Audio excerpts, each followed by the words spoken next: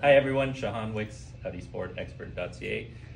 For International Women's Day, how many women out here go out there and buy a car on their own? Me. Helene does. Sarah does. Perfect. And how were you treated? Sometimes not that great. Sometimes not that great. Yeah. Very nicely. Oh, that's good. So there are salesmen out there who do treat women well, and then there are those who make my life easier because they do not treat women well. And I've heard the horror stories where some women who go with their spouse or boyfriend, and the salesman directs all the questions to the male figure, correct? Yes. And they don't pay any attention to what the woman's needs are, what she wants. She's the one buying the car.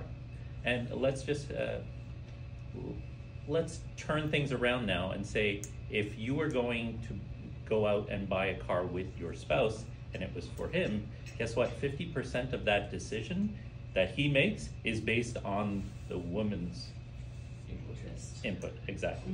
Yeah. Because I get it all the time. I got to call my wife, see if this is the right color, see if this is the vehicle we want.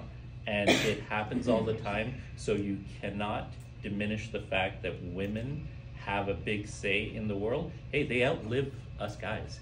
So they're going to be left with the car.